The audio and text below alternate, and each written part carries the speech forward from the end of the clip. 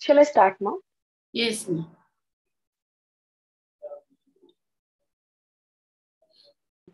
Here is a 27-year-old male from Bagipalli, Chikballapura. Education ITI and occupation is bank employee. The informant is self. Just a minute. I'll just go live. It's not live on YouTube yet. Just a minute. Okay, sir.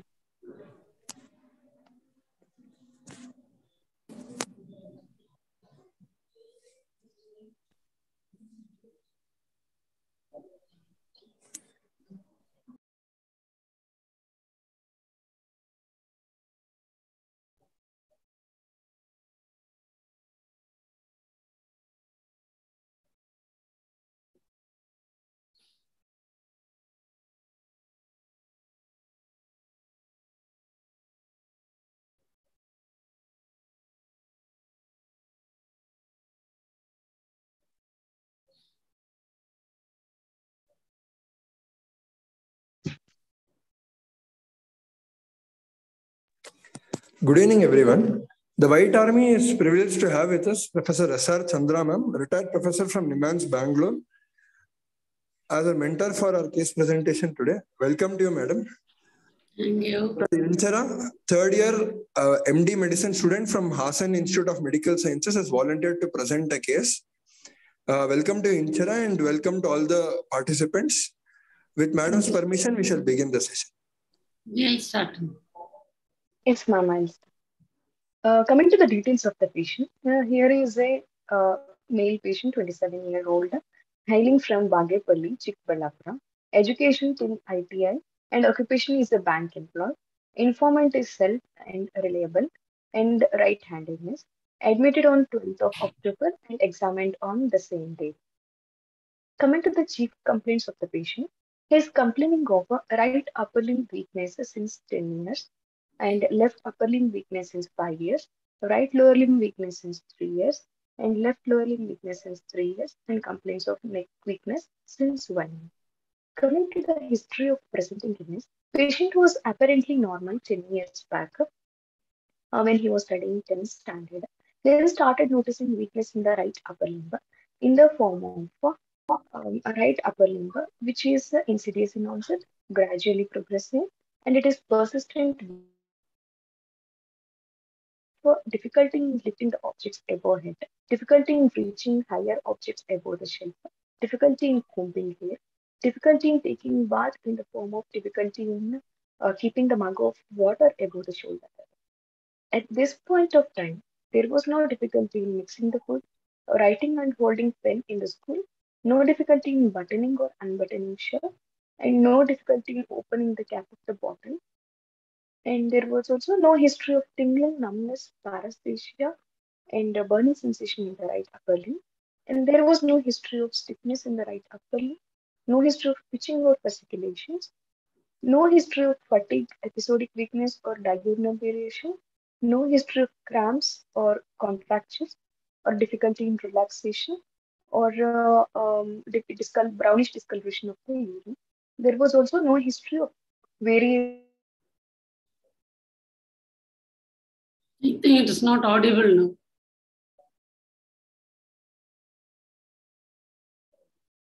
Hello?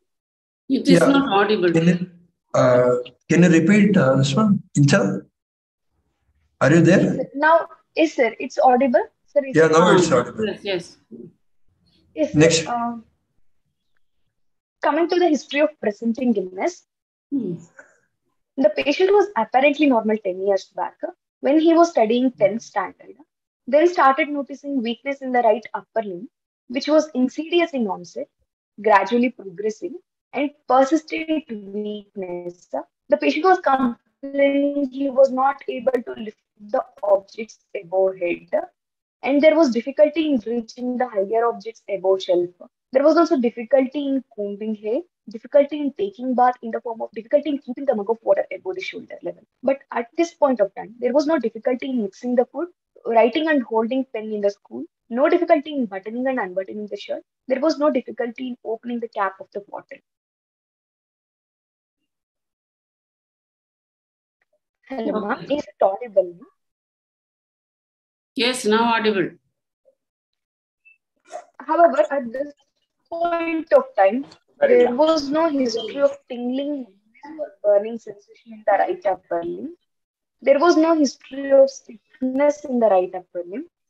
No history of twitching or fasciculations. No history of fatigue Maybe or if you are episodic little weakness or louder, diurnal something is variation. wrong, not very There clear. was no Some shakiness and clarity is not there. ma'am now. Now better. There was no history of cramps or contractures or difficulty in relaxation. There was no history of brownish discoloration of urine. There was no history of variation to cold temperature or exercise. Eventually, mainly in the arm region, and the disease was progressive and patient noticed increasing weakness gradually. Okay. After 5 years, the patient noticed weakness in the left upper limb, insidious in onset, gradually progressive. It was in the same pattern as it was in the right upper limb.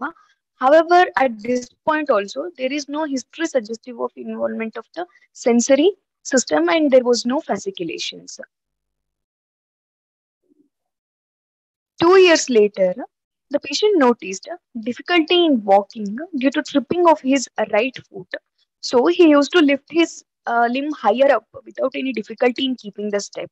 He also noticed his foot was hanging freely when he lifts it up to keep a step. Also, there was difficulty in gripping the slippers. A patient can put his foot into the slipper, but difficulty in sliding the foot into slippers and holding them. There was a frequent slippage of slippers with patient being aware of it.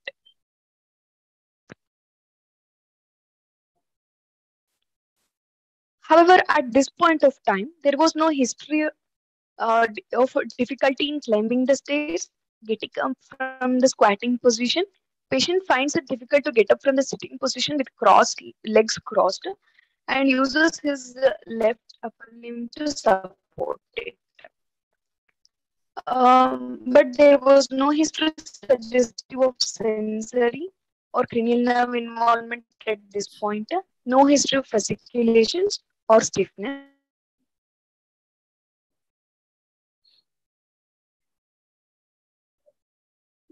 Patient can lift his head but finds it difficulty to lift his trunk and then turns to one side. There was no difficulty in rolling over the bed. Since 1 year, patient noticed weakness in the neck as he cannot maintain the steadiness of the neck while walking.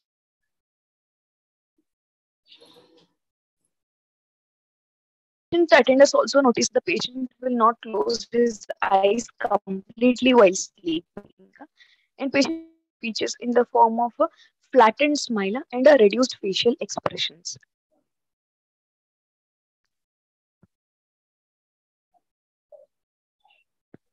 There is no history of neck pain or back pain. There is no history suggestive of sensory or cerebellar or autonomic involvement. There is no history of ptosis or double vision or decreased vision. There is no history of bowel or bladder involvement. There is no history of dysarthria or nasal regurgitation. There is no history of dyspnea, orthopnea, palpitation, or chest pain. There is no history of hard of hearing. No history of weight loss or loss of appetite and toxin exposure.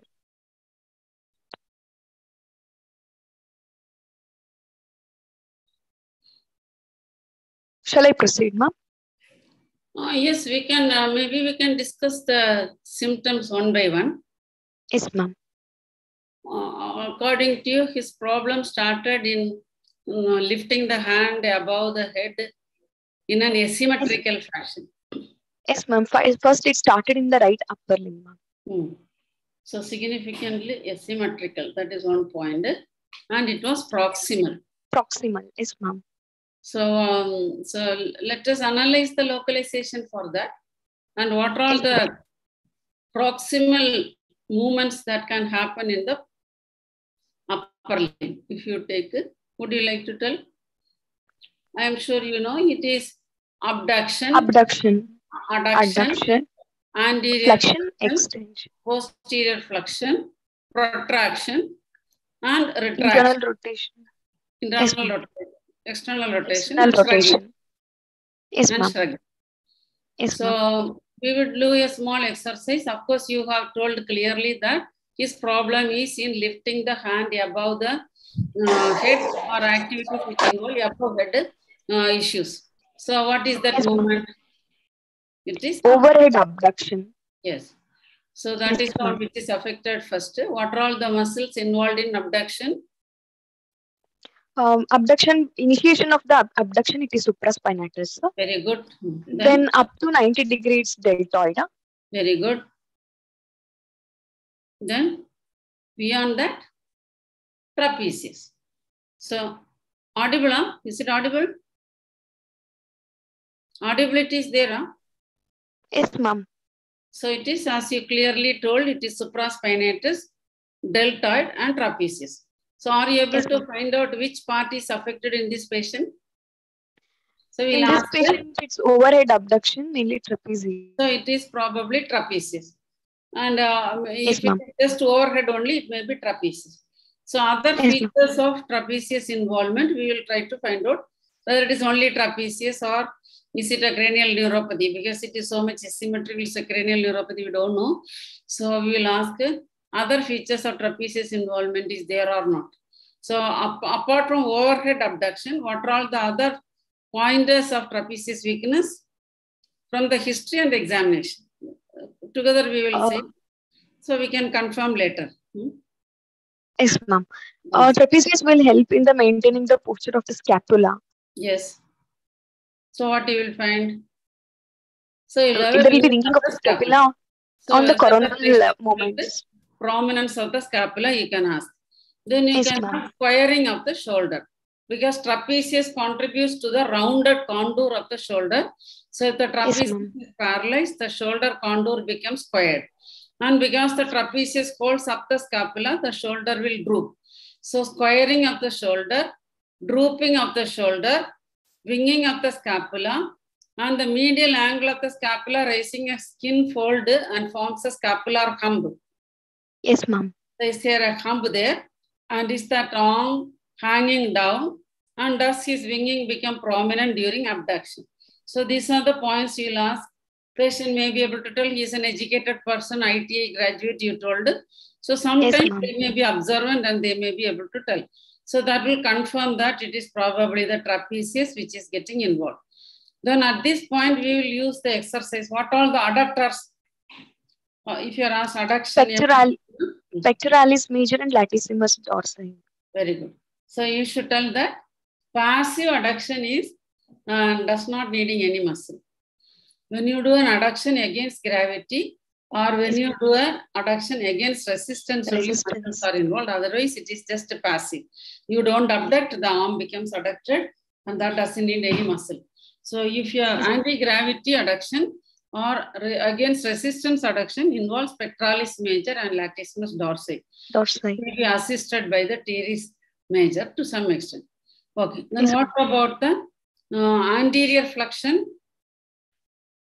Anterior flexion by the pectoralis major. Anterior flexion is by anterior fibers of deltoid. And posterior flexion is by the posterior fibers of the deltoid. And protraction is by, you want to tell? Protraction is by pectoralis minor. So pectoralis major is for adduction and pectoralis minor is for protraction. And it is assisted by serratus anterior. So when you are protracting your shoulder, the shoulder should not come out. So that fixation or the synergistic effect is by the serratus anterior. So protraction is by pectoralis minor and synergistic by the serratus anterior, which is a posterior muscle. Then what about retraction? Rhomboides. Yes, rhomboids is a very small muscle. So main retraction is by the lower fibers of the trapezius and it is assisted by the rhomboids. So lower fibers of the trapezius with the rhomboids is in retraction. Then what about internal rotation? Internal rotation is by the subscapularis and it is assisted by pectoralis major. So internal rotation is by subscapularis, and external rotation is by infraspinator. Yes.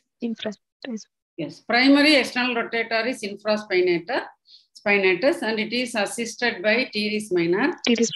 Yes. Then internal rotation is mainly by the subscapularis, and it gets some degree of assistance from pectoralis major. So these are the various muscles that are involved in the actions of the shoulder. What about the elbow? You want to tell elbow flexion, elbow extension? Very easy. Elbow flexion mainly by biceps and brachioradialis, and extension by triceps. Very good. So how will you check triceps? How will you examine triceps? Extension of the flexed elbow against resistance. That you should not check, because you check in your own hand. You keep your hand flexed and check, even though we do it routinely because it is easy for us to do. Now, all of us will have only 4 minus power. If you keep your elbow flexed and tell the patient to extend, it is already in the maximum stretched position. Triceps goes into maximum stretch. So the power will be less efficient. So you should not check the elbow extension by keeping the elbow flexed. You should always keep the position. Some muscles are tested best in the isotonic, and some muscles are checked best in the isometric. So this is one where you should check in the isometric. So you will keep the arm extended like this. Yes, ma'am. And then try to break it. That is how you will check the triceps. And biceps you can check by telling the patient to keep the arm flexed and then try to oppose that. Then how will you check brachioradialis? You told brachioradialis is assisting in elbow. Ask the patient to flex the elbow and pronation in the pronated position, then as semi-prone, and ask the patient to try to touch his thumb to his nose. Semi-prone flexion. Semi-prone flexion, you will do brachioradialis. Then what about the pronator and the supinator? Supinator muscle is there. It is a deep muscle. It will not be visible for you to palpate. So you tell the patient to mildly flex and supinated. Mildly flexed and supinated. And then try to pronate it from distal. So mildly flex at the elbow, and the arm is kept in supinated position, and you try to pronate and tell the patient to prevent that. Similarly, pronation is checked by keeping the arm slightly elbow flexed and pronated position and try to supinate. And that is pronator teres. And you have got another pronator quadratus. Pronator quadratus is checked by keeping the arm in full extension, and then you do the pronation. Pronator quadratus is checked by keeping the arm in full extension, whereas pronator teres is in the elbow in partial flexion. And then keep the arm in the pronated position and try to supinate and tell the patient to resist that. Yes, ma'am. Hello? Hello? So that is pronators. We have flexor, extensor, pronator, supinator. Then we will come to the wrist. So in the wrist, you have got flexion, extension. And flexor muscles are flexor carpi ulnaris, flexor carpi radialis, longus. So flexor carpi ulnaris is ulnar flexion, radialis is radial flexion, complete flexion is all the three muscles together. And elbow extension is again extensor carpi radialis, then extensor carpi ulnaris. It can be either radial or ulnar extension or together. You can check that. Then you have got palmaris longus. Palmaris longus is checked by telling the patient to keep the arm in a cupping position. It's a cupping muscle. So tell the patient to make a cup with a palm and palpate the palmaris longus. Palmaris brevis is a muscle in the medial part of the ulnar region, and look for the pillow, palpate the pillow-shaped muscle. It is a palmaris brevis. Then you have got wrist extension. And you have got finger extension. You have got wrist finger flexion, proximal, distal, and wrist flexion. So wrist extension and flexion is mainly by the muscles that acts on the radial and the ulnar region together. You can check it together like that. And if you want to check the wrist flexion also, it is the same muscles together. You can check like this and prevent it. Yes.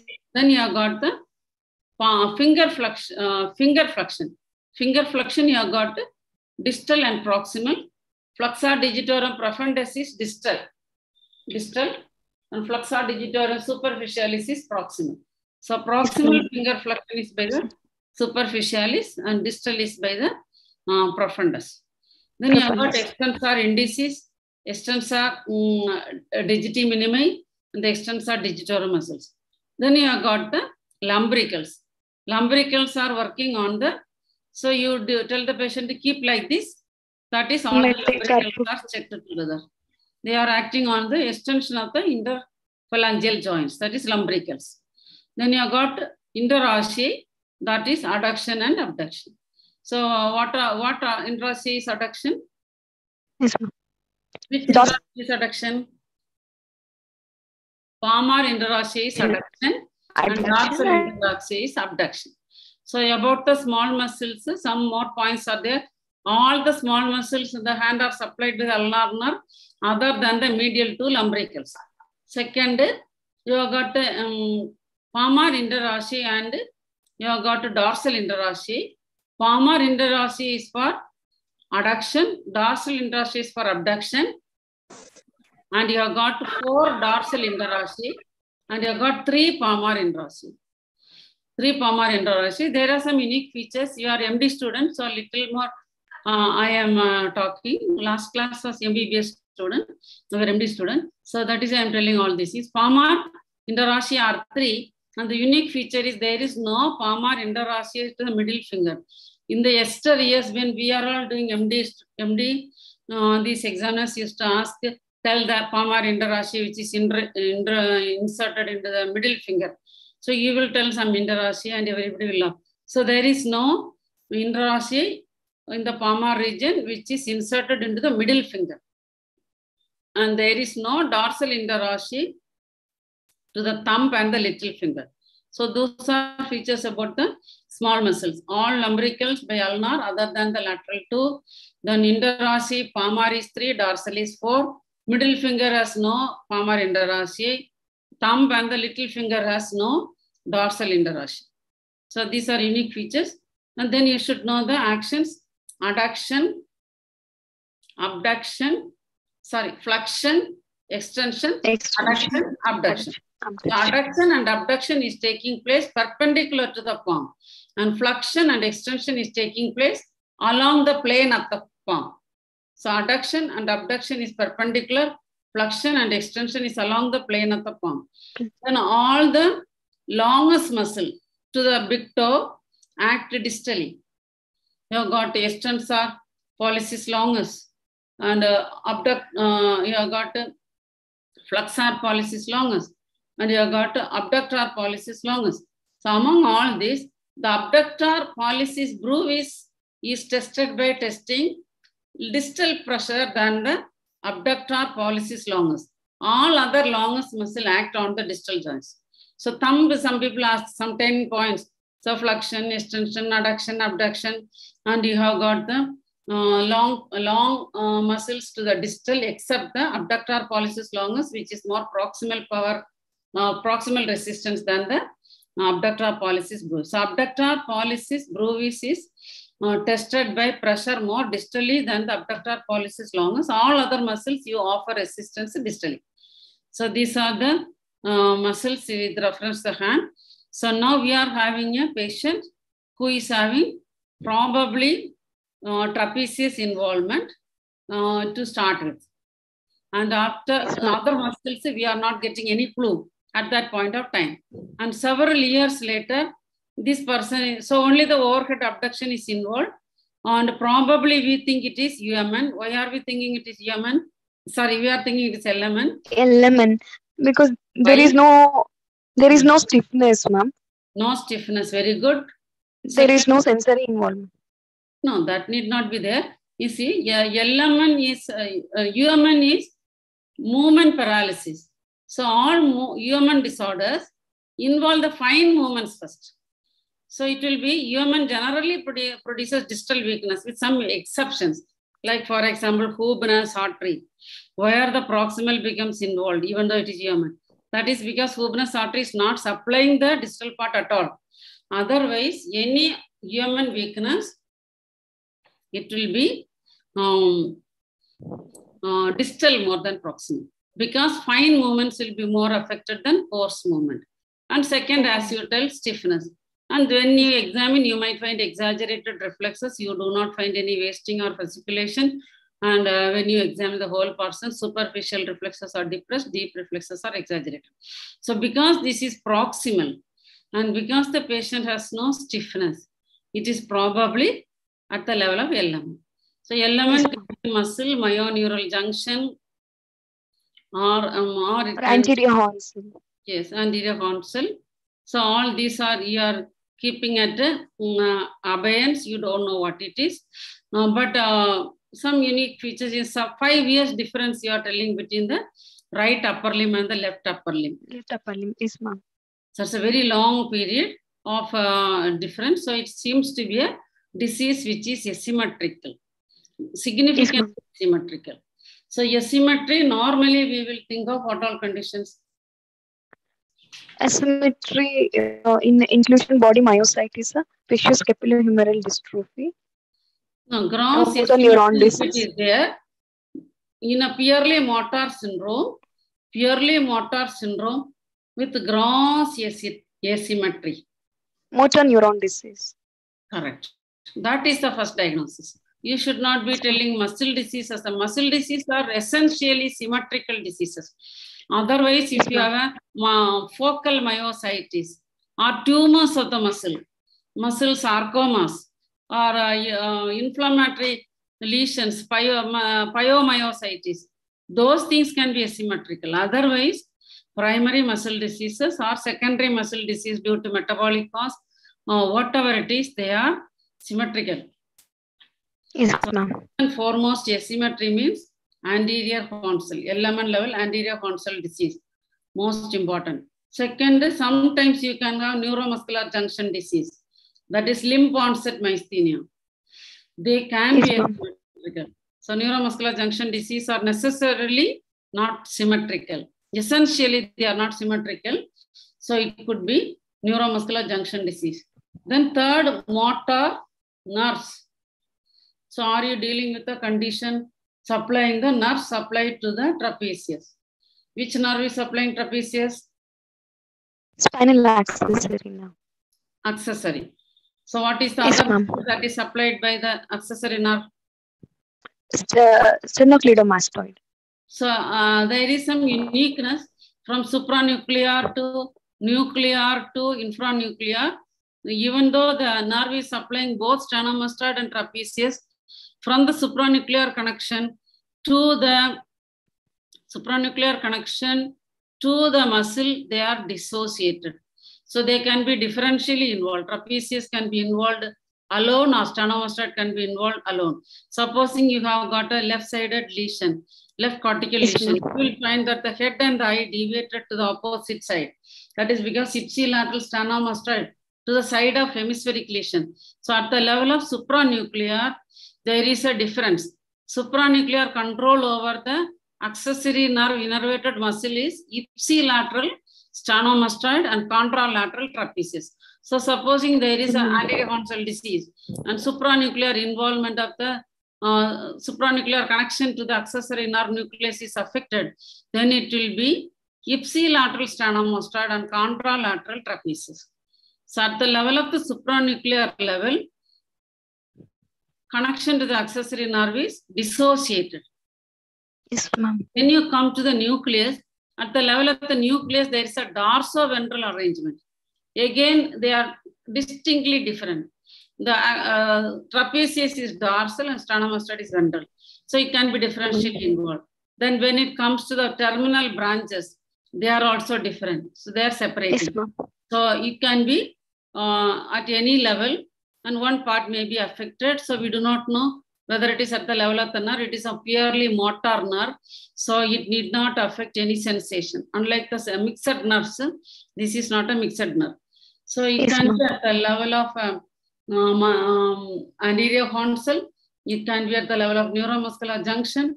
It can be at the level of the accessory nerve. And that much only we can consider with reference to localization to the trapezius involvement. Then we will see that after 10 years, so muscle disease becomes very last in the list at that point of time. Yes, ma'am. With 5 years separation, and patient has come to you 10 years ago, when only one trapezius is involved, anybody will diagnose only anterior hornsel disease. Of course, at the end, you may make different diagnosis now when 10-year story is available to you. But at that time, I don't think you can unless you found other features also evident, but patient was not knowing. That is there. Patient may not be knowing because of the slow evolution until it becomes very disabling. Patient may not realize that. That way it is possible. Otherwise, pure trapezius involvement remaining like that for 5 years, first diagnosis will not be muscle disease. So next, but one unique thing at this point, being an MD student, examiner can ask you. So something unique you are seeing, it started with the right upper limb, then it went on to the left upper limb, then it came to the right lower limb, and then it came to the left lower limb. Forget Yeoman or Ellman. What is this pattern called? Ellsberg phenomenon. No, this is called Z pattern. Okay. What is Ellsberg phenomenon?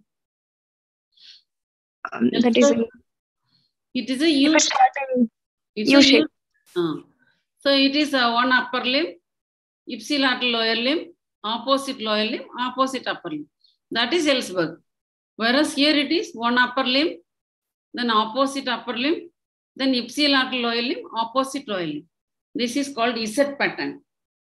Z pattern, okay. So a Z pattern, LMN to start with is seen in what condition? Foramen magnum lesions. Like lipomas, then plexiform neurofibromas at the level of foramen magnum. So that is Z pattern. Whereas Ellsberg phenomena is in high cervical cord compression. So if you forget what exactly has happened over a period of time and the facial and other things which happened late in the course of the disease, there is a pattern. This looks like an Z pattern. So is my patient having a chronic plexiform neurofibromatosis? Young man, they can have plexiform neurofibromatosis. It need not produce that much compression because it is soft and plexiform. So Z pattern is typically described in foramen magnum tumors, lipomas, or plexiform neurofibromatosis. So that also you can keep in your mind. So you may have surprises sometimes. I have seen patients who are diagnosed as MND, Fascio Scapulo Humeral Dystrophy, but they turned out to be Arnold-Chiari malformation with CV junction anomalies. Because of the Arnold-Chiari, they have lower cranial nerve. Later, they can have syringobulbia. So I have seen patients like this because they can closely resemble like that. So it can be mistaken. So foramen magnum tumors, which produce Z pattern, where the upper limb is LMN only. Whereas in Ellsberg, everything is UMN. Ellsberg, the ipsilateral upper limb, ipsilateral lower limb, contralateral lower limb, and contralateral upper limb is upper motor neuron. Nothing is lower motor neuron. In Z pattern, the upper limbs are LMN. So this is LMN. So are we having a foramen magnum lesion? We don't know. So we will keep it like that. All these are the possibilities. Then the left upper limb, we don't have to discuss much. It is the same way of evolution. So the left upper limb also, proximal movement got affected. Then in the lower limb, you are having a distal pattern. So you told that muscles he could not hold. That means short muscles. So indrashi, like the hand, you got the indrashi, he is not able to hold the chapels and walk. That means a short muscle. So it is proximal upper limb and distal lower limb. So that is one pattern. So one pattern you saw is probably an Z pattern. And second pattern you got proximal upper limb and distal lower limb. Third, grossly asymmetrical. Yes, ma'am. The unique features so far we have seen. And 4 will be purely motor.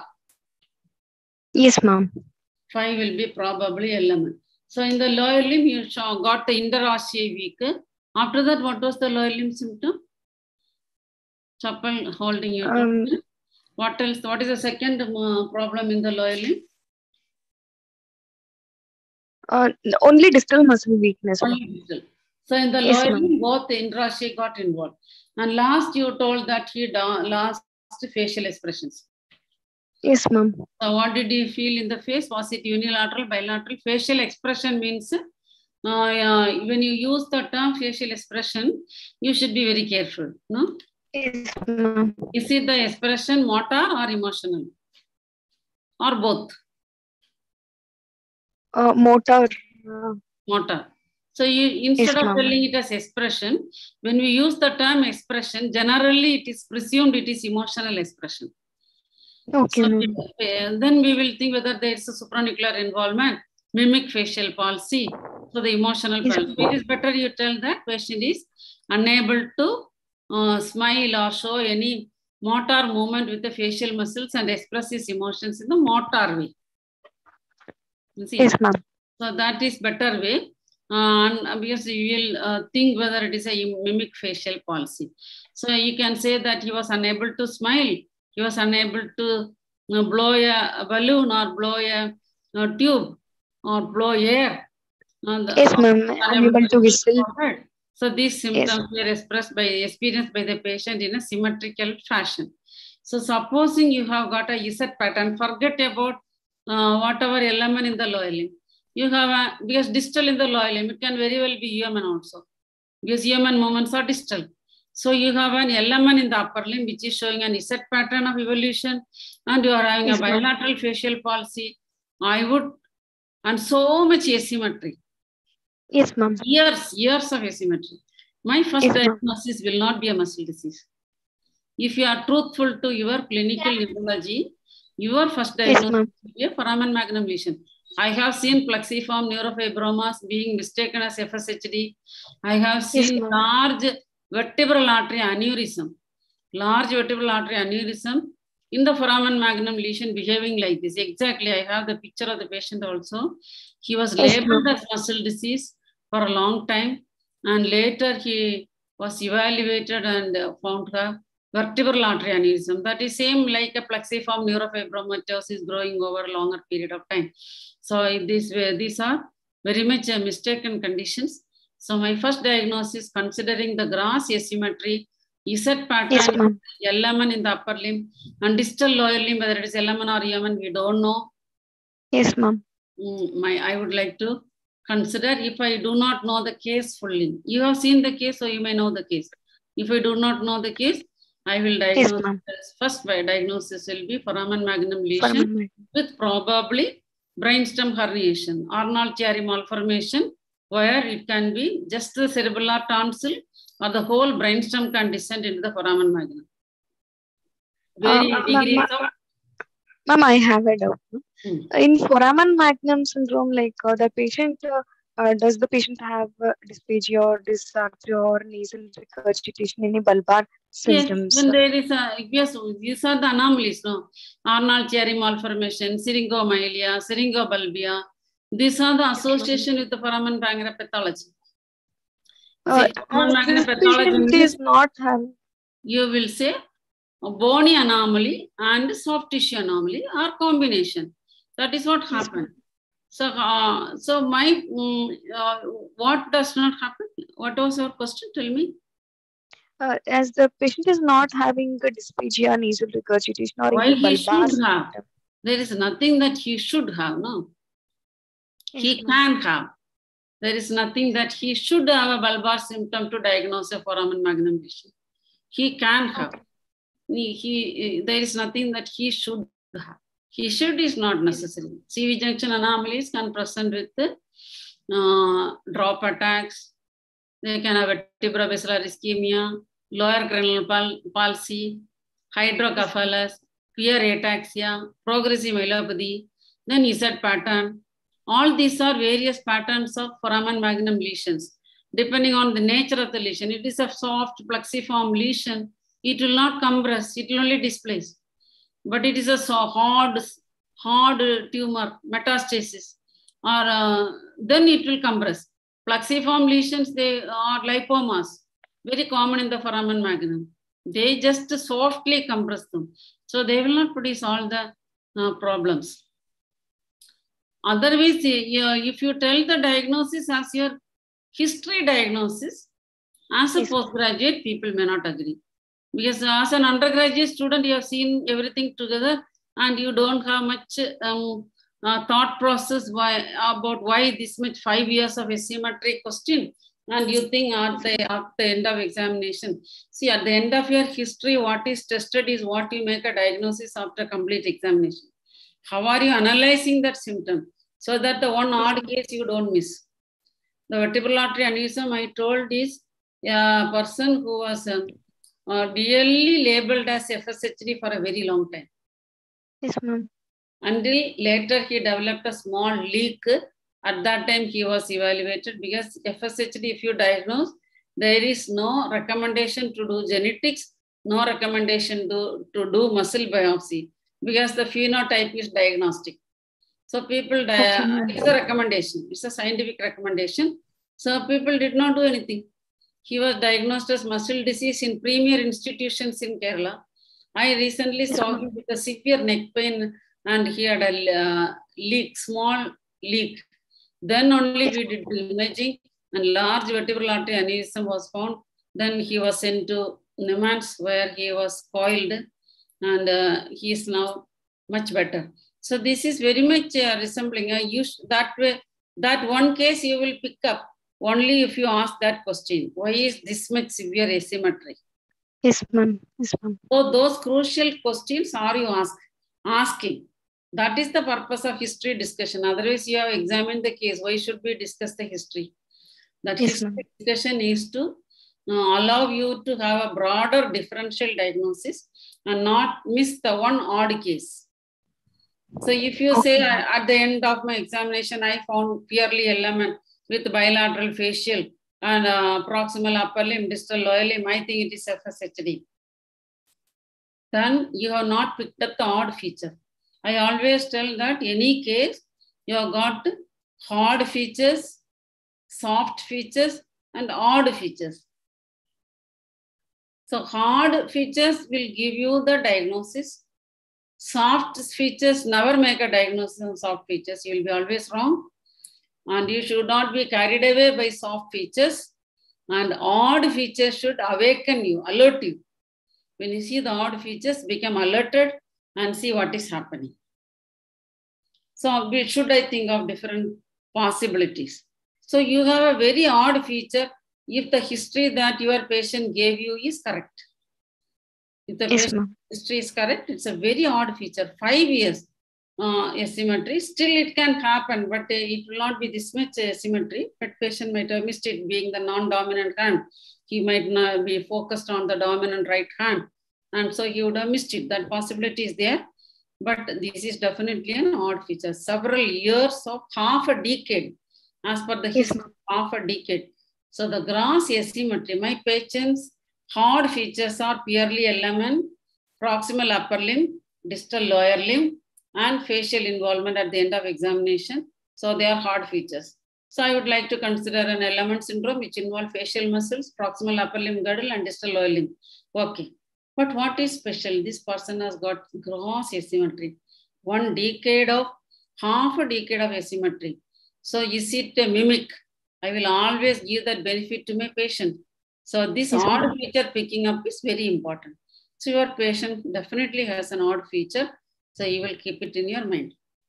Yes, ma'am. What I am trying to tell you. That is why we discuss history. You see, everything in medicine is not 1:1.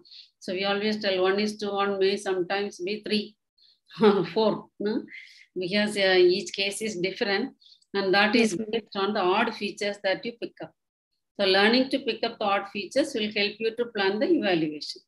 That is the purpose. Ultimately, you will be the right person, but you should learn to pick up the odd features. That is what I am saying. So now he has got a facial palsy also. So considering the odd features, I would like to roll out the foramen magnum lesion as the first possibility. Second is the Here element, muscle disease, myoneural junction disease, anterior disease. So I am dealing with an anterior console disease, which are very well known to be asymmetrical and random. It can be purely element, it can be purely human, or can be element plus human. So anterior console disease are very well known to be grossly asymmetrical. It can be element, element plus human, it can be cranial, it can be limb. So all this can be involved. So second diagnosis for me again will not be muscle disease, I will consider anterior console disease. So first is a foramen magnum lesion. Considering it is gross, no, it is supposing it is 2 to 3 months, I would have ignored. It is 5 years. I cannot ignore. So second possibility will be a young onset anterior console disease. And third possibility. Ma'am, I have a doubt. Yes. The patient is not having fasciculations, and here the weakness is more than wasting. Can we consider anterior console at this stage also? Everything is possible now. Why fasciculation is not a must also, you see. Okay. We are only just considering the differential diagnosis. Okay. Giving relevance to the odd features, we are considering the differential. First diagnosis as a primary muscle disease. You will not diagnose with this much asymmetry. Yes, ma'am. We cannot diagnose. You see. So at this point, would you like to define? So third possibility I will consider probably an FSHD where patient focused his attention on the dominant hand and everything else was probably very chronic. So well-adjusted patient, until it disabled him, he did not tell. We generally tell that people who are having a chronic problem, they are well-adjusted with abnormality. They might not have been normal at all. So they are well-adjusted with abnormality. They do not know that it is abnormal. So that way, he would not have complained until it became very late and very evident. So that possibility is there. Many patients, if FSHD family tried, will be totally missed. They will think he is a very cold person. So he's always like that with a stiff face. Otherwise, nothing is wrong with him. Because in the younger and younger generation, it becomes more and more expressive, dominant disease. But you look at the parents, they will say, no, nothing is wrong, except that he's a very cold person, always keeps a glum face. That is maybe the only sign. So like that, when they are so much adjusted to abnormality, they may not know it is abnormal. Yes, ma'am. So that way you can think of a muscle disease, being purely motor. You can think of a muscle disease. You will consider neuromuscular junction unlikely, even though asymmetry is possible in purely motor syndrome, because in the lower limb it is distal. Neuromuscular junction, we are expecting lower limb also proximal because it involves the posterior muscles. So because in the lower limb it involves distal, neuromuscular junction is less likely. So my first diagnosis for foramen magnum, second anterior console, third I will consider a muscle disease which can involve the facial muscles also, and it can be moderately asymmetrical, not severely asymmetrical, but being used to this abnormality for a long time.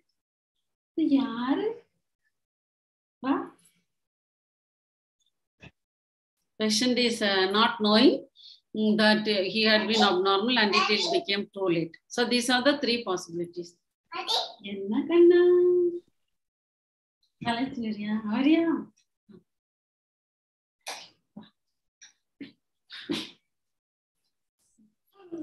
So the history diagnosis this much. No? So you go to exam. After exam, open.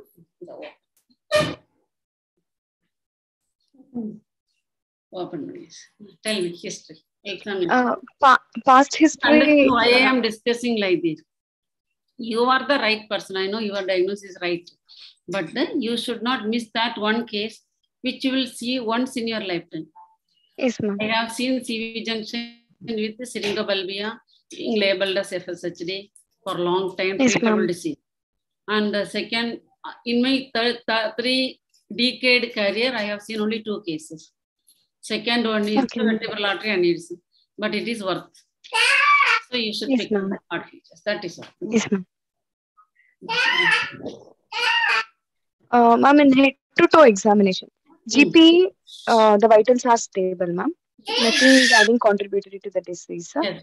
And in head-to-toe examination, Hmm. the patient was having heterochromia iridis. And on the Patient closure of the heterochromia iridis, ma'am. Okay. And on closing of the eyes, there was no burying of the What all eyelashes. conditions you get heterochromia iridis? It may be familial. It can be associated with albinos. Otherwise, not this case generally. Not. It can run in families. One. Second, it can be partial albinism. Third, Yes, ma'am. congenital Horner's. Supposing somebody is coming with Horner syndrome and they never knew about that. And when you are wondering whether I am reading with the what cell carcinoma of the lung infiltrating into the CID1 roots, he doesn't know, no. So if you see heterochromia iridis, you can say, no, this person tumor is not infiltrating, it is congenital. So heterochromia iridis is a feature of congenital Horner. Yes, ma'am. Next. And on closing of the eyes, there was no burying of the eyelashes. It shows that is incomplete closure. Then prominent anterior axillary fold was there. That shows the wasting of the pectoralis major muscle. Yes.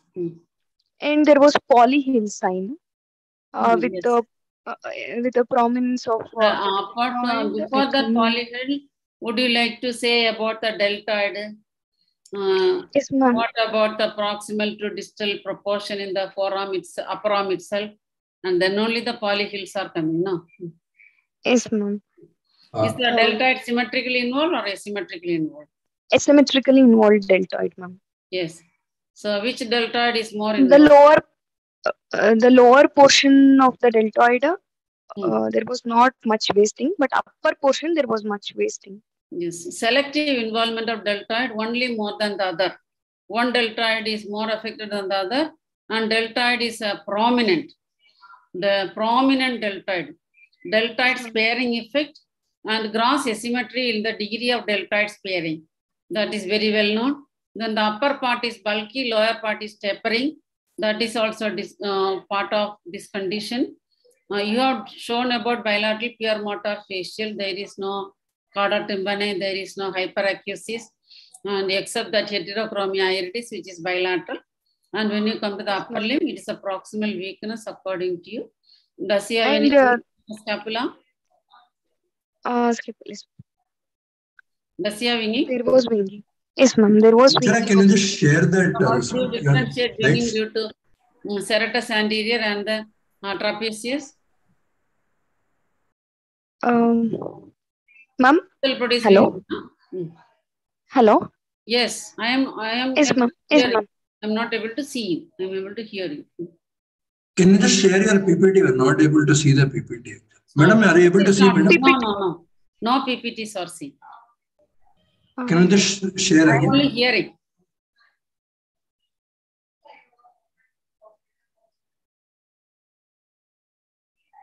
I'll share one.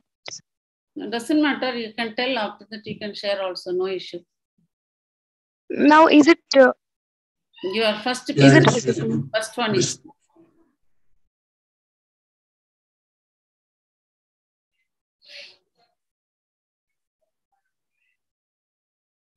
Is it visible? Very good. Very good. Excellent. So, what is this winging? Describe this winging. It has a winging with rotation. Yes, ma'am. With medial border. Yes, the medial border. More of the medial border. And the scapula is rotated. So this is winging with rotation. Winging with rotation is a typical feature of trapezius. Winging without rotation is serratus anterior. Serratus anterior. Yes, because serratus anterior is uniformly attached to the medial border of the scapula. Uniform displacement of the scapula above, away from the midline. That is serratus anterior. Whereas winging with rotation is trapezius.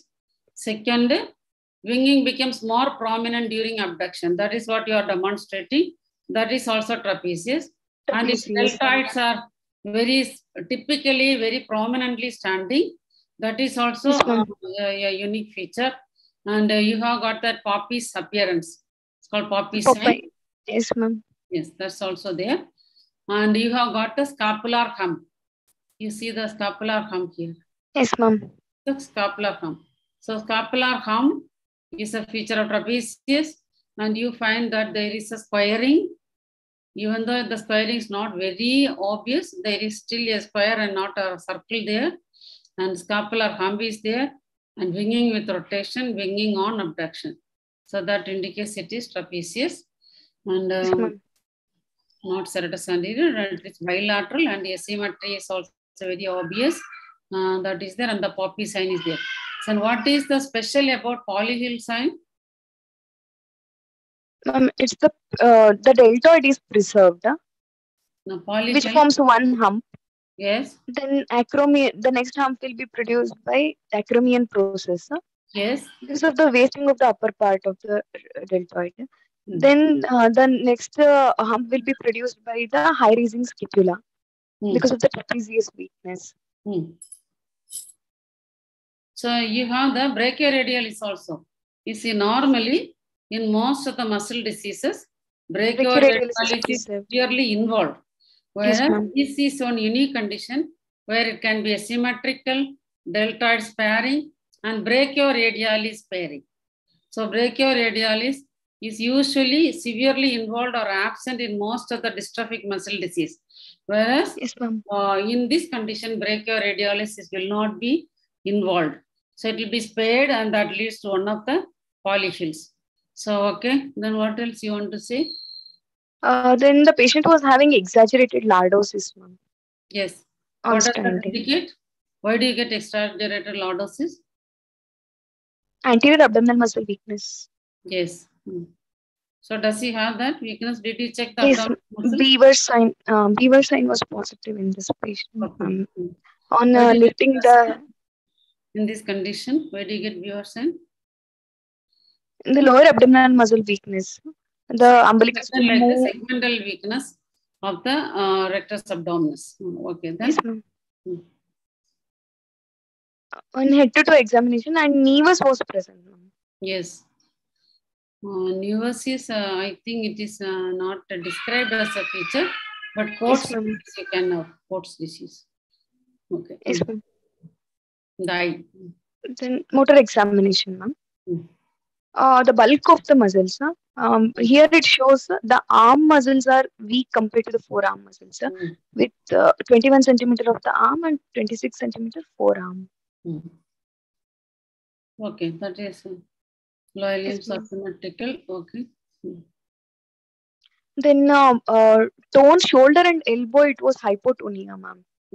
Along then rest all joints, it's normal tone. And the power neck flexion and extension, it is 4/5. Then this is the muscular, ma'am. Power. It's You don't tell the proximal muscles. why you thought it is serratus anterior? You written winging of scapula due to serratus anterior.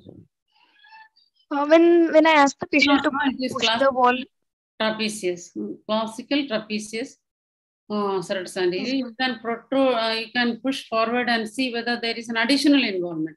Mixed involvement may be there, but what you demonstrated is not serratus anterior. trapezius. It is winging with rotation, winging more prominent with abduction, scapular hump and squaring. All these are favoring a trapezius. But serratus can be involved, rhomboids can be involved. You try to demonstrate and say that there is a contribution from serratus, as the winging also is demonstrated by forward pushing. And during that phenomena, the scapular dislocation is parallel to the spine. If you find anything like that, you can say that. Okay, then. In upper limb, it is the proximal muscles are weaker, the power being 3/5, and the small muscles of the hand, the power remained 5/5. Okay. Grading. And in the lower limb, abdominal muscles, Beaver sign was positive. Then hip joint flexion, extension, abduction, adduction, external rotation, and internal rotation is 5/5. And hamstrings and quadriceps also 5/5. And tibial is anterior, that is dorsiflexion, it was 2/5. It was not able to do dorsiflex. Plantar flexion, it was 5/5. The peroneal, the eversion is lost, 3/5. Then extensor digitorum longus and extensor hallucis longus were also weak. Then there was a hypertrophy of the extensor digitorum brevis, bilateral. Then coming to the facial muscles, the orbicularis oculi, orbicularis oris, risorius, buccinator, depressor anguli, oris, all are weak. Bilateral. Then superficial reflexes, its corneal conjunctival reflexes are intact. Abdominal reflexes and the were lost, and plantar it was mute. And coming to the deep renal reflexes, on bilateral, its biceps and triceps jerk are absent. And supinator, knee and ankle jerk, it is 2 plus. Coming to the gait of the patient, there was high stepping gait which is present on the bilateral side. Wrist all examination, it's normal, ma'am. So at the end of examination, you have got a patient who is having a pure motor problem. Yes, ma'am. With the involvement of proximal upper limb, distal lower limb, and bifacial.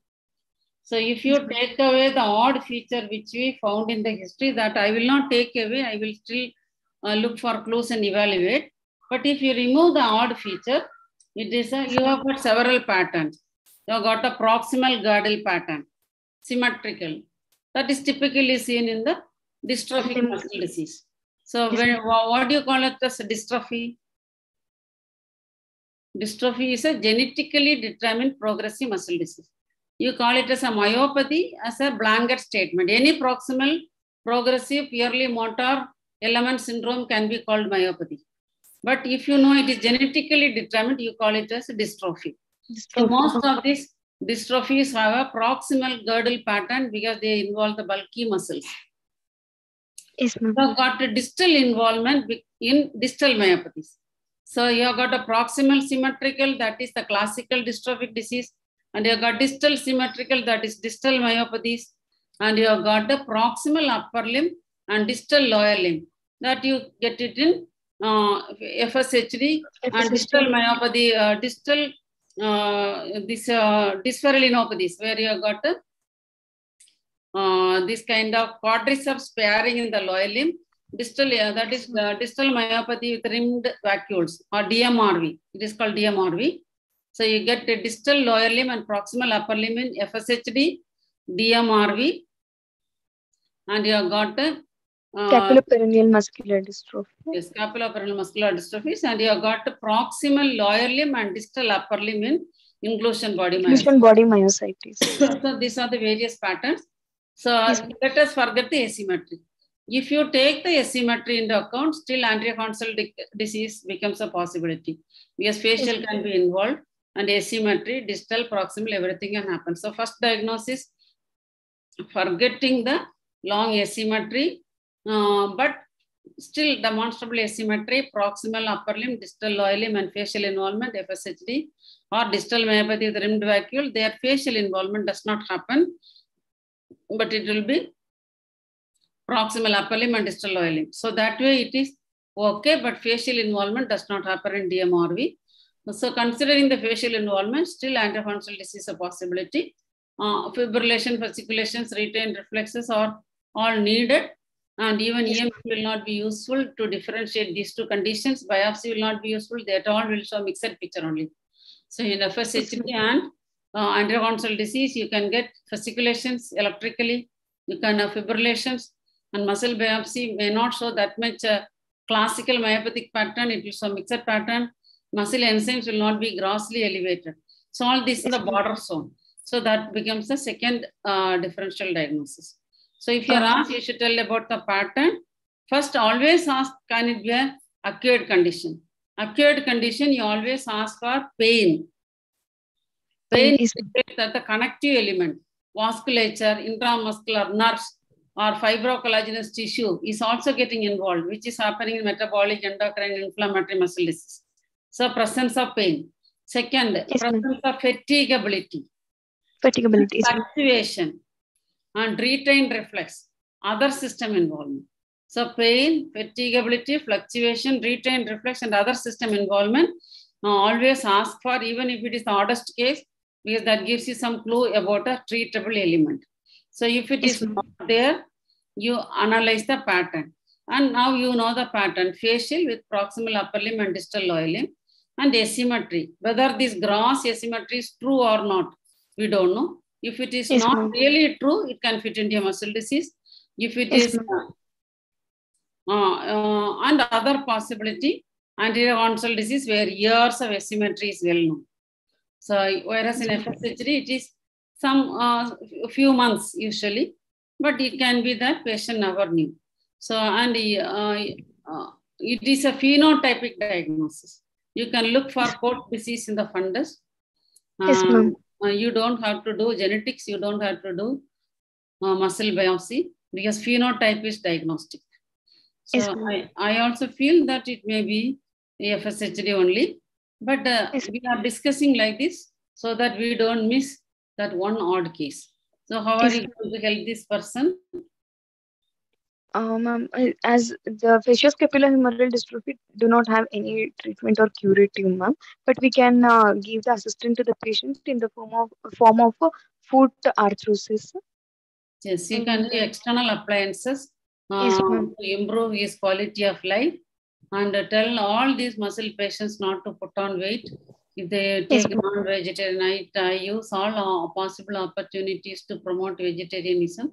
So when they put on weight, they will think he's weak. So we will feed him with all fatty materials. What puts on the weight is not muscle, it is fat. And so he will not be able to carry his body and they become easily disabled. So avoid weight gain and exercise the muscles which are available to retain their bulk to work hypertrophy. When you exercise, there is something called work hypertrophy. So the bulk will be retained for some more time. Prevent contractures, fractures, falls, and external arthrosis to promote ambulation. So this much only. Enzymes, what did you do? Is it normal or increased? Creatinine kinase is normal. That's what, because as I told, FSHD sits on like a cat on the wall between antecondylar and muscle disease. Enzymes may not be elevated. EMG we can show fasciculations. Muscle biopsy will show mixed picture. So none of these things are there needed.